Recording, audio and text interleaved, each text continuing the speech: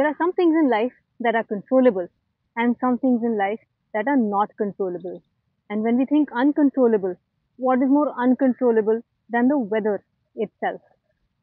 And what we need to remember is that the secret to focus, the secret to success is to make sure that we focus on controlling only the controllables, not the things that we can't control.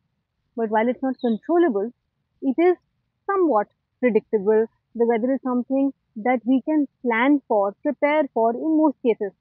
So make sure that when you're adjusting to your new environment, you are also prepared for the changes in the weather. Make sure that you check in advance, make sure it's a part of your planning. And whenever possible, try and imagine, try and plan how you would deal with the kind of weather conditions that might take place. Make sure that you involve your entire sports science and coaching team in this, especially your coach, your physical trainers, your nutritionists. All of them will have an important role to play in how you can optimize your performance, make sure that your strength, your stamina is intact. It's possible in certain sports that you may need to adapt your goals.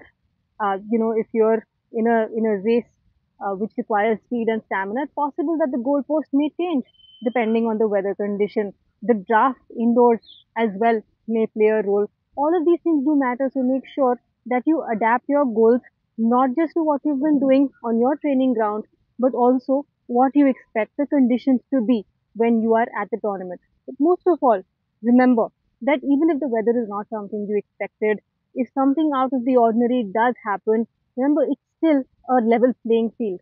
The weather is the one thing that is the same for all of us in that situation.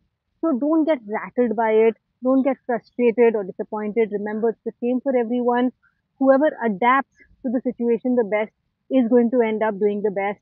And whatever the weather might be, remember, back your skill, back your success,